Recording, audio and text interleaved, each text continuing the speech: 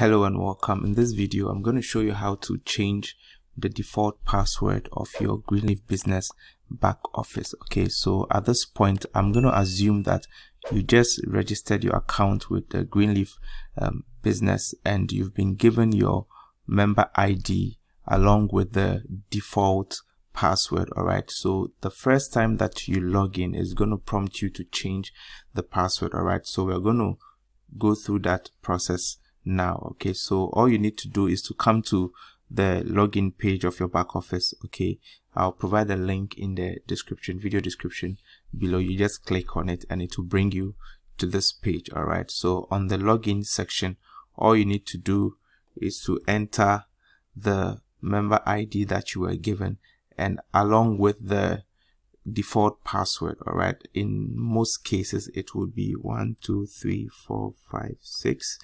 All right, so do enter that, and then I'll also enter the verification code provided for me on the page. And once that is done, you click on login. All right, so when you first log in, all right, it's going to prompt you to change your password. Okay, the default password that you were given, and you would find that at the bottom here, right here, initial password modification. Okay, so on this, in this box, you're going to type the current password, which is the default password you were given when your account was registered. All right, so you enter that in, and then over here you're going to enter your new password that you would rather use. Okay, so I would enter that and you repeat the password in this box. Okay, so once that is done, all you need to do is to click on save.